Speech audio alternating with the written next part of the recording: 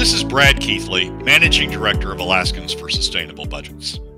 Welcome to the weekly Top 3, the top 3 things on our mind here at Alaskans for Sustainable Budgets for the week of December 10th, 2018. The weekly Top 3 is a regular segment on the Michael Dukes Show. I join Michael on the show each Tuesday morning from 6:20 to 7 a.m. for a discussion between the two of us about our 3 issues. The show broadcasts on Facebook Live and via streaming audio from the show's website, weekdays from 6 to 8 a.m. We post the podcast of our discussion following the show on the Alaska for Sustainable Budgets Facebook, YouTube, and SoundCloud pages, and on my website at bgkeithley.com. You can find past episodes of the weekly Top 3 also at the same locations. Keep in mind that in addition to these podcasts during the week, you also can follow and participate in the discussion with us of these and other issues affecting Alaska's fiscal and economic condition by following us on the Alaska for Sustainable Budgets Facebook page and through our posts on Twitter. This week, our top 3 issues are these. First, the potential consequences for fiscal reform of Representative Gary Knopp's departure from the House Republicans. Second, Governor Dunleavy's administrative order consolidating the budget-making process in the governor's office. And third, a recent op-ed highlights one of the reasons why we consistently focus on and oppose fiscal approaches which have the effect of kicking costs created by one generation down the road to those that come after. And now, let's join Michael. It's time now for our weekly top 3 with our friend Brad Keithley from Alaskans for Sustainable Budgets, who comes in every week. Alaskans for Sustainable Budgets is an organization dedicated to bring Alaska back on track. I mean, we've been living beyond our means for so long that we don't even kind of know what, kind of fiscal conservancy looks like anymore. Brad is here to try and remind us of that fact, and we're going to talk about his weekly top 3 right now, in fact. Good morning, sir. How are you? Michael, I'm doing great today. How are you doing? I can't complain except for, apparently I needed just a little bit more coffee as my brain was not quite, I felt like one of those operators with the big switchboards, where you're plugging the thing, and I plugged the one cord into the wrong port there and was, your brain is running down one track and you're like, wait a second, that's not right. Everything I just said, strike it, reverse it, let's start again. That was kind of where it was this morning. Nothing like live radio, right? Yeah, nothing like live radio to make you feel humble about sometimes you can insert your foot into your mouth. But let's kick things off with the weekly top 3, and I was just touching on it. The number one thing on the weekly top 3 is the attempt by Representative Knopp to create his own new bipartisan coalition rather than going over to the Republican majority. What's your thoughts on what happens here, and what are some of the behind the scenes stuff on this?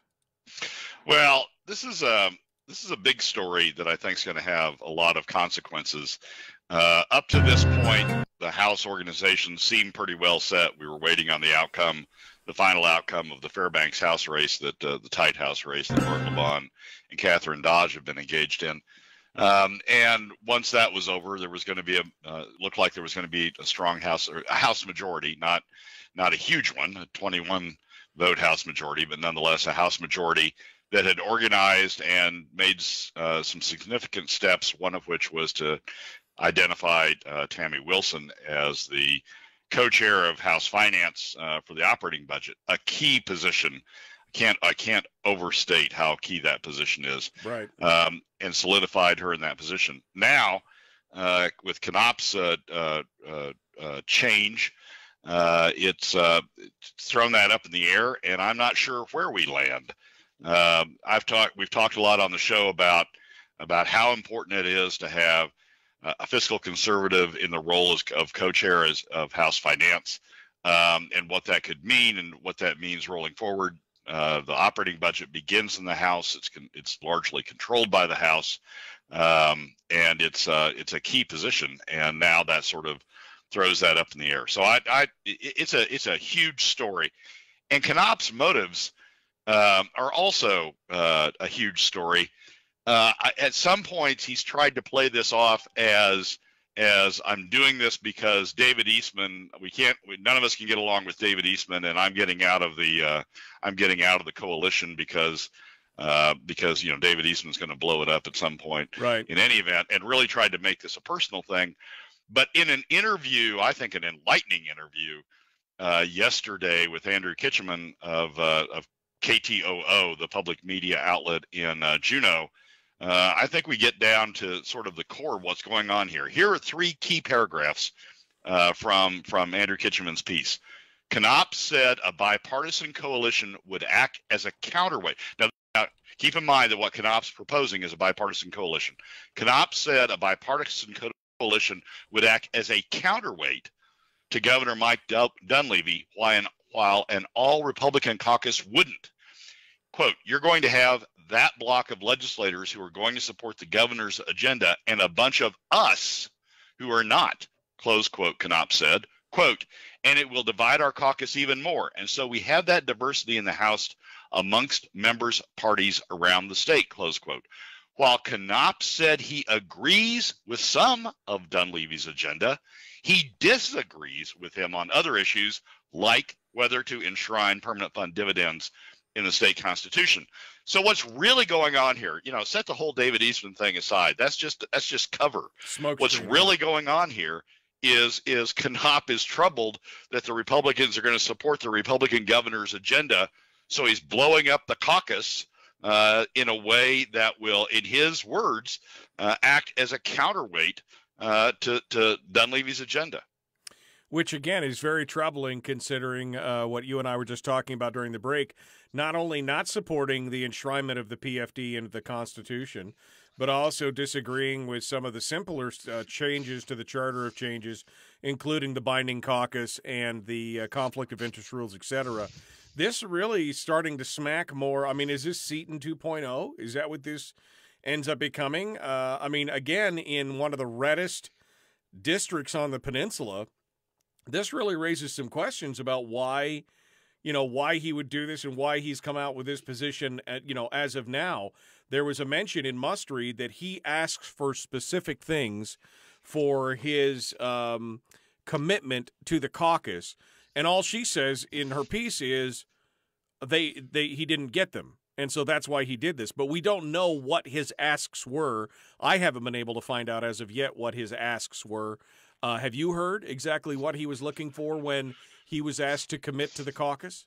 No, but when you read the KTOO piece in Kitcheman's interview with him, it becomes clear that part of the troubling things, or part of the things he found troubling about the caucus, was that they were forming to support Governor Dunleavy's agenda. So I don't know what the specific asks were, but his point in the KTOO interview is that he doesn't want to be part of a caucus that supports all of Governor Dunleavy's agenda. He wants to pick and choose among it, and he wants to have a coalition that acts as a counterweight, can block the Dunleavy agenda. From a fiscal standpoint, it's even more. I mean, it gets more and more troubling the more you think about this. The last time we had a bipartisan coalition was in the Senate. From 2008 to 2012, and that bipartisan Senate coalition had the largest budget in Alaska's history. Basically, the way they kept that coalition together was they just spent more and more and more. If anybody wanted anything, if anybody was going off the rails in that coalition, they just gave them more money. Right.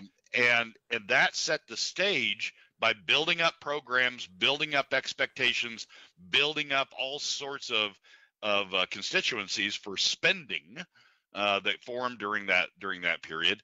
That set the stage for the fiscal situation we're in now. So if you think through where Knopp wants to take us with this bipartisan 12-12 Republican Democrat budget that agrees not to take up controversial things and agrees to make everybody in the coalition happy, that starts sending us down the road of not making our fiscal situation better, as Tammy Wilson and the former House Majority Coalition promised, but to make things worse by sending us off into another spending spree. So it's a hugely disappointing, hugely troubling step by Representative Knopp to step out here. And once you read the KTOO interview, you get even more troubled because it sort of reveals the true goal of what he's after here. Pay no attention to the man behind the curtain, as they say. When it's all said and done, looks like this got drawn back. During the break, we'll talk about the importance of why it's important to have people like Tammy Wilson in finance. We'll get some details on that. Brad, just for my own gratification and for those out there who may have missed our previous discussions on this, going back to item number 1 and Knopp breaking the majority, this does throw a real wrench into the monkey works here because Tammy Wilson was on track to being part of legislative finance, and that's a big thing. It is. So now, excuse me. Now, what the House majority is going to have to do, or the Republicans are going to have to do, is they're going to have to go out and find some people who have been on the other side of the aisle to join the coalition, to buck up the coalition. And I don't know that that's going to be, I don't know if that's going to be that hugely difficult. Up until the last legislature, the Bush Democrats basically went with whichever caucus was going to be in power. I guess they did that in the last legislature with Bryce as Speaker, but there have been times in the past, a lot of times in the past, when the Bush Democrats have come over and joined the Republicans to form a majority caucus. So there's a history of being able to do that. But what it does is it makes the caucus to get those members in. You have to make commitments and agreements that makes that caucus more moderate. And certainly when additional members come in, they're going to want positions themselves that will sort of potentially reshuffle the structure that the House majority went in with. Now, I don't know how that ends out. I don't know if Tammy gets displaced as House operating finance operating co-chair. I sure as hell hope not.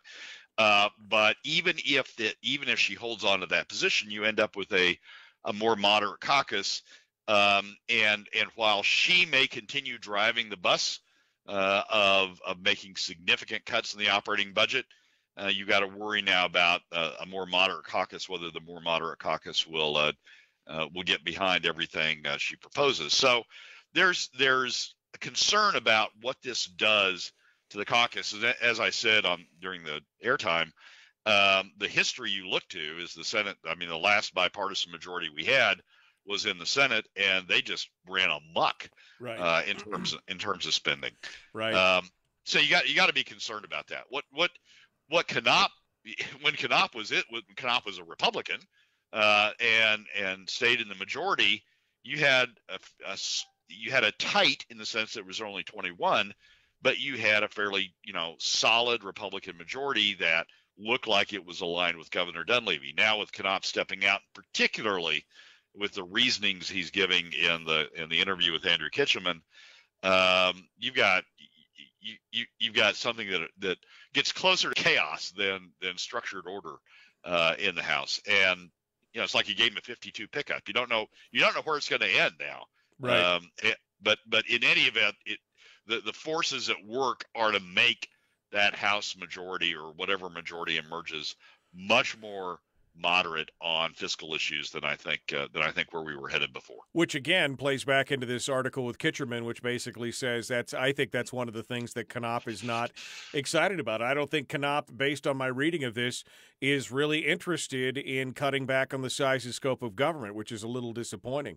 And I agree with what Harold said over here, and this has always been kind of my thought, is that, Congress, legislature, state houses, they're not supposed to get along. They are supposed to be kind of adversarial, because that's how you whittle things away. If everybody kumbayas, that's the road to bulking up and making government larger, because everybody gets along and they're like, oh, yeah, you could spend that.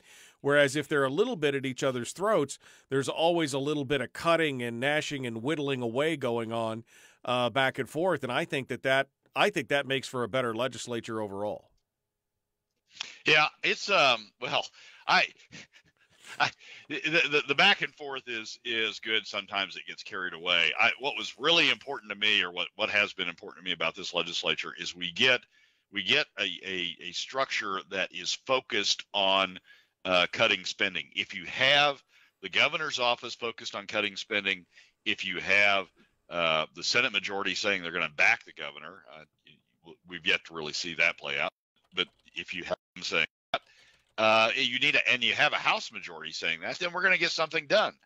But if you've got a legislature that is going to, not work with the governor's office, work fully with the governor's office to get it down, we're not going to achieve the same level of fiscal sanity, spending reductions that we would under the structure we thought we had. So it's a big deal. I mean, it's just one guy, one representative doing this, but given how tight things were in the House on numbers, it's a big deal, and it's a deal that I think we're going to be talking about through the remainder of this legislature, or through the remainder of this session, and possibly through the remainder of this legislature as it lasts 2 years. We're continuing now with Brad Keithley from Alaskans for Sustainable Budgets here on the program. We're going to continue to delve down into his weekly top three. Although I will say that during the break, we were talking about a couple things, and I caught, just out of the corner of my eye, I caught this paragraph out of the article from KTOO going back to the number one thing with the Gary Knopp thing, which I thought was very much I don't know if this is Peter Machicki 2.0 or what. Knopp said, there are other legislatures on my side of the aisle who acknowledge and know that the coalition should happen, needs to happen, but won't step forward because of fear of retribution from the party and constituents, and it's a genuine fear. And I guess I have a different position. I'm not worried about the next election, which is very reminiscent of what Senator Machicki said right before he voted to cut the PFD. And so, I mean, I don't know. What you want to weigh in on that before we jump into the third of the top three? Well, Representative Knopp was one of those who did not have opposition either in the primary or in the general election, and looked like he was going to just glide on in, sort of like Peter Machicki at one point. And then Ron Gillum stepped up and ran against Machicki in the primary, and I think did a wonderful job identifying the problems with Machicki's positions and supporting an agenda, Gillum supporting an agenda that was consistent with Governor Dunleavy's, and came very close to defeating Machicki in the primary, and then ran a very strong race as a write-in in the general campaign. I think Gary has Representative Knopp has just assured himself he will have primary opposition next time out, if not general election proposition. And it is the Machicki disease. It is, the disease of, I think Machicki at one time said he was a profiling courage for, supporting PFD cuts, backing the governor, calling the governor courageous and backing PFD cuts.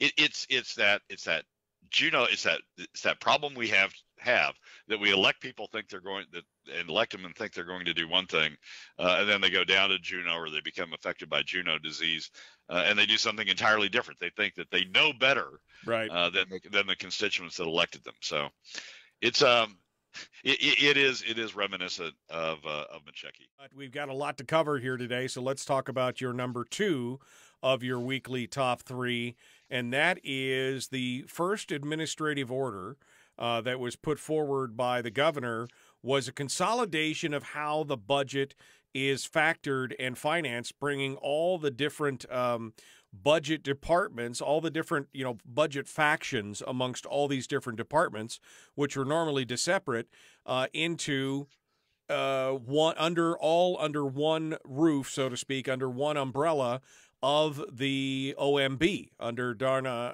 Adewin's tenure. Let's talk a little bit about that. Well, I think that's a great step on the administration's part. There's been a lot of gnashing of teeth in the blogs and elsewhere about the manner in which it was done, that the administrative order wasn't, posted immediately and that sort of stuff. But the substance of the administrative order, I think, is hugely important and very positive. Basically, what we've had is a situation where all of the various branches or agencies of government run by the commissioners have been separate in the sense that they develop their own budget and roll the budget up to the central administration or to the governor, and then the governor sort of picks and chooses. But you still have this entrenched bureaucracy back in the departments that are as they think they're supposed to do, representing the department and trying to get the most money they can, and running their numbers in a way that supports their department's position of trying to get the highest dollars for that department they can. The effect of this is to take all of those sort of separate lobbying centers, if you will, for money out of the departments and move them all under the governor's office, and set up a situation where the governor says, look, we've got $3.75 billion to spend. We're going to allocate it among the departments this way, and sort of rolling that number down to the departments in a way where the departments get that number, receive that number, and then deal with that number, as opposed to departments trying to, lobby for the most dollars their department can get, and essentially saying, look, I know John needs to be cut. I know that department over there needs to be cut, but my department needs all this money, and look, here's all the support for that. So I think the consolidation of the budget offices under OMB makes a huge amount of sense, and will help this administration get spending under control, at least in terms of as far as the governor can control it before it gets to the legislature and after it comes out of the legislature. Well, and part of this comes off as, first of all, this wasn't published by the administration themselves, and you could see how this is going to rankle a lot of the rank-and-file bureaucracy because of that reason alone, that you could see that it wasn't released by the administration. It was instead leaked by a employee who was probably a little bent out of shape that their ability to feather their nest or bolster their little fiefdom or do whatever has now been hindered by this new move, making it easier for the government to cut into budgets and cut into the government as a whole, which I think a lot of these people are not really, regardless of the fact whether they resigned and asked to be rehired or not, they're really not on board with, obviously. No, you've got, it's understandable. The department and the department budget officers are out for their department, right? You would hope, that they're part of government, that they're part of the whole, and at some level they're supportive of the government as a whole. But their job, their 9-to-5 job, is to go in there every day and advocate and lobby for their department and do things that support their department. And they'll and if you ask them about, well, you're increasing cost of government or you're not reducing cost of government, their response to that will be, that's somebody else's job. My job is to advocate for and push the mission of this department. And that's sort of an understandable thing that sort of builds up in the bureaucracy and keeps building over time, as long as you have that function inside the department. So I think moving that out of the department and getting it into central government, and then just sort of the departments will be the takers of what the governor decides their allocated share of revenues is. I think that's a very positive thing. It breaks that mindset, breaks that bureaucratic structure that sort of reinforces that mindset, and reinforces that no, it's the governor's office that runs these things, makes these decisions, not the individual departments. Well, and this is what you and I have talked about, that's the only way that anything is really going to get done this go around is the governor is going to have to break all norms and kind of do stuff different than what we've seen in the past, and this is a good start for now. We'll continue this discussion with Brad Keithley from Alaskans for Sustainable Budgets. The top, the number three of the top three is kind of one that is more amorphous. One of the reasons why that we talk about on this program the danger of just kicking the can down the road and putting things off, staving off the inevitable that's going to happen. You can only do something for so long before it eventually comes back to bite you. Deals with these fiscal issues, and that it's not just us, it's our children and our children's children. And there's an article here from the WashPo that was carried through the ADN that talks a little bit about this. Let's talk about number three. Well, so the title of the article is Millennials Aren't Breaking Traditions, They're Just Broke. And basically the writer, Catherine Rampell, who's an op-ed writer, a conservative op-ed writer for the Washington Post, is picking up on a recent study by one of the Federal Reserve banks about that looks at millennials and tries to analyze how millennials are different from the baby boomers in their spending habits and in a variety of other things, and whether the millennials are spending differently, and that's why some of the old approaches, department stores and other things, are sort of breaking down and becoming different if it's the millennial effect. And basically the thrust of the Federal Reserve Bank study, picked up on by Catherine's commentary here, is that the millennials aren't really that different in their desires from the baby boomers. Yeah, they would like to have new cars, and they would like to go on cruises, and they'd like to go to casinos, and they'd like to buy from department stores, but they just don't have the same amount of money. And so their spending habits and the things they're buying and the effect they're having on the economy is not so much driven by different desires than the baby boomer generation. It's driven by the fact their economic situation is different from the baby boomers. And both the study and Rampell's op-ed focus on the effect of the Great Recession in 2008 on the millennials and how that has really set back their career, set back their earning power, and really affected them in a way that is different than the baby boomers have been affected, and really undermined their economic condition. That point, that the millennials are in a different economic situation, to me, it plays an important role in why I spend a lot of time being concerned about fiscal policies that just kick the can down the road. I mean, let's go back to HB 331 for a moment, which was the bill to bond a bunch of the oil tax credits that the state owes, that otherwise were going to be paid out in the fairly near term, right, by the current generation, but through the bond is being kicked largely to the 2020s and the 2030s. Into a time period that the millennials are going to have to be dealing with that, as opposed to the baby boomers. It sort of takes that cost the baby boomers were otherwise going to have to confront, and kicks it down the road to the millennials. Well, that's unfair, and it's bad policy for a number of reasons.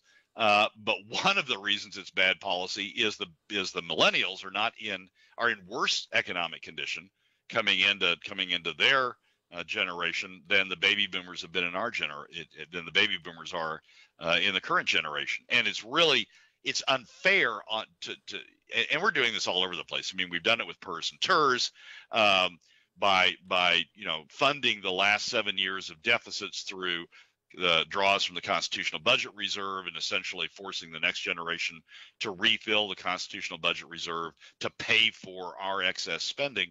We're doing it in a number of ways, and we're shifting it off to a generation that is less economically well prepared to deal with, not of their own doing, but because of what's happened in our economic condition in general, less well prepared to deal with these issues than the baby boomers are. So it's bad fiscal policy from a number of standpoints. But it's horrible fiscal policy from the standpoint of intergenerational equity.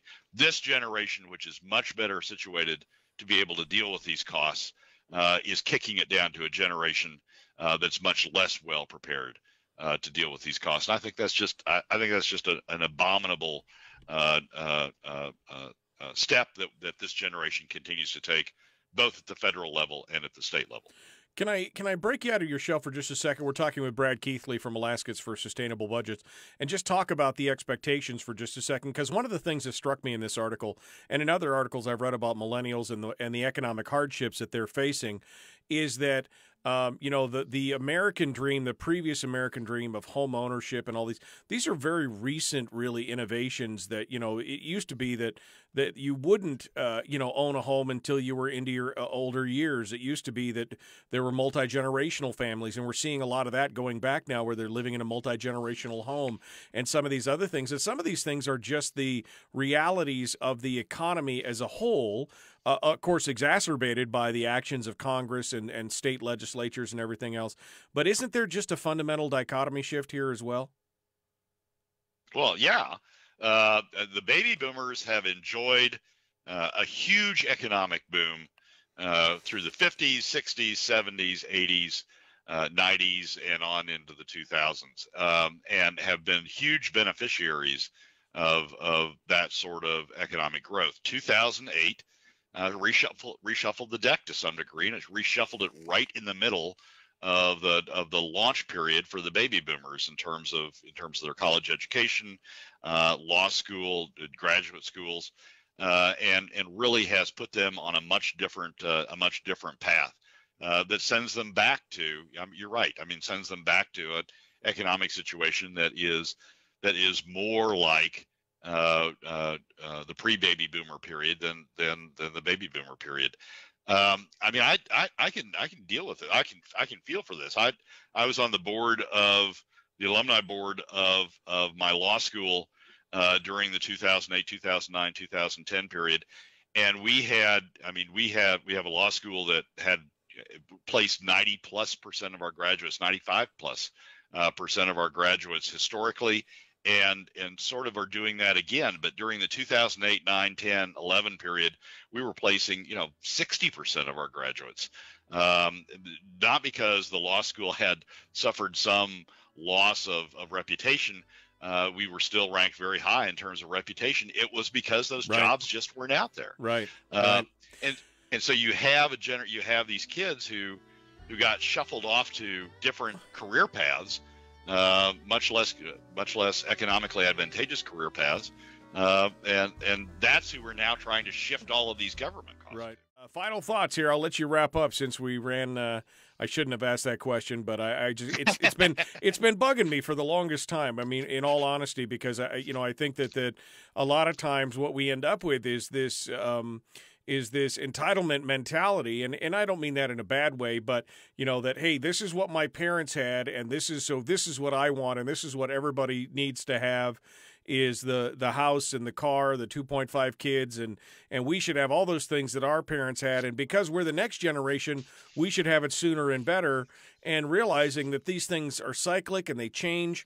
And I really think that we're going back to a pre-World War II kind of ideal, because we have spent so much, because we have done so many things wrong financially in this country, and the new accepted norm is going to be, these kids really haven't had the understanding of historical hardships as far as depressions and some of these other things. They're going to have to go back to the identifying as a multiple people living in the same home, etc. Yeah, I don't know exactly where we're going. I do know that we're dumping what's now approaching $22 trillion of national debt onto our kids and grandkids. I do know that we are on the verge of exploding into annual $1 trillion budget deficits at a national level that's going to be piled on our kids and grandkids. I do know that in Alaska, we've drawn down something like $20 billion over the last 7 years out of various fiscal kitties in order to sustain our spending levels. And that we've drained the fiscal kitties, and now the next generation is going to have to refill them back up to prepare for the next down cycle in state government revenues, and we've dumped that obligation on them. And 331 dumps yet another obligation on them. PERS and TERS dumps yet another obligation on them. So it's not. I mean, some of it is their expectations may be a little bit unrealistic, but a lot of it to me is this generation just running up the credit card for its own benefit, but it's a credit card that's in our kids' name as opposed to being in our name.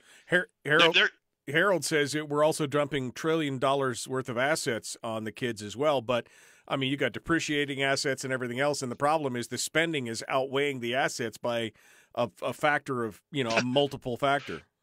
Well, we're dumping deteriorating assets on them. I mean, you look at the roads and the highways around the nation, we're talking about a huge infrastructure bill. I mean, you just look around the University of Alaska, the Alaska system, all the buildings they've got, they're in a deteriorating condition because we haven't maintained them. Yeah, we're giving them a bunch of assets, but they're a bunch of assets that, guess what? They're going to have to pay to repair and keep going. So it's not this generation has been extremely selfish in terms of we want it all and we want it all now, and we want it, but we don't want to pay for it. Right. And we've been very unfair to the next generation. There are other reasons why this fiscal policy is bad. You want those people who are here when the spending is occurring, when government spending is occurring, to pay for it, because that's the only way they're going to curb spending, right? If they get to shove spending off on somebody else, they're not going to have any incentive to curb spending. So you want the generation that's spending to pay for the spending in order to create an incentive to curb the spending. That's another reason you want the current generation to pay for things. But a big part of this to me is the problems we're creating for our kids and grandkids through the fiscal policy that we've been running the last few decades.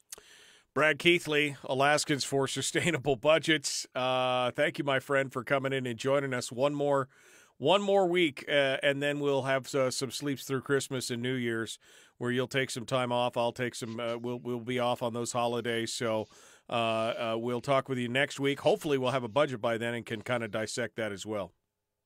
We will, and I look forward to it. Michael, thanks for having me. Well, that's a wrap for another week's edition of the weekly Top 3 from Alaskans for Sustainable Budgets. Thank you again for joining us. Remember that you can find past episodes on our YouTube and SoundCloud pages, and keep track of us during the week on Facebook and Twitter. This has been Brad Keithley, Managing Director of Alaskans for Sustainable Budgets. We look forward to you joining us again next week on the weekly Top 3.